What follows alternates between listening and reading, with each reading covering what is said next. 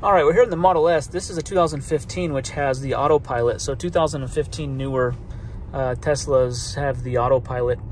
So just to give you a quick tutorial and to show you how useful it is, if you go into your home screen here, hit the vehicle, and then you go into autopilot. You want to make sure you have auto steer on. Auto steer is just going to keep you in your lane. So to basically use the autopilot, right now autopilot's on and I'm in like stop and go traffic. You know, there's probably a traffic jam somewhere. I'm going 5 miles an hour. But to engage autopilot, you basically just set the cruise. So you either push up on this stalk, down, or you pull it towards you, and that engages the autopilot. And you set your speed. So if you see here on the dash, I have it set to 70 because the speed limit is 70.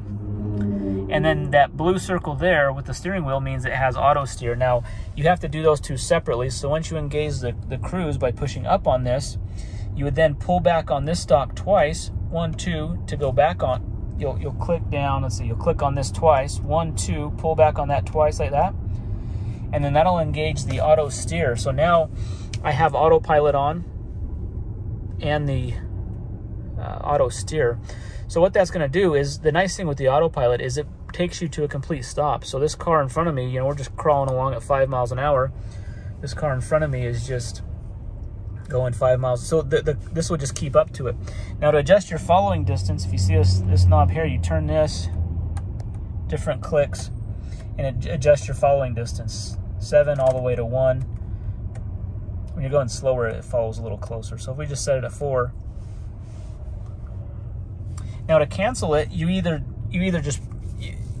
just move the steering wheel. Like if you take over steering, if you just do a quick movement of the steering wheel, it'll disengage the auto steer.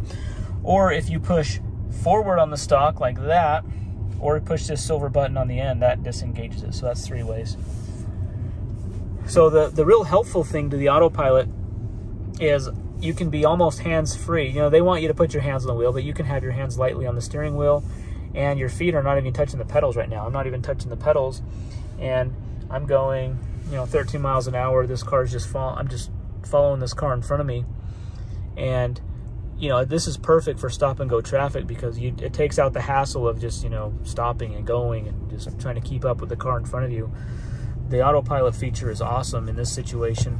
And then when you're on the open highway and you're cruising, it works great there too. So the steering wheel will keep you right in the middle of the lane. The car has to be able to detect the white lines. So if the white lines, let's say you're in a construction zone, or the lines have faded away a little bit, sometimes the car can't tell. Because I have, you know, you'll be able to see those 2 lines next to the car there that are not showing up when the car can't detect that. So anyways, this is an awesome feature of Tesla's. Just wanted to give a quick tutorial and the big benefit of this. So thanks for watching.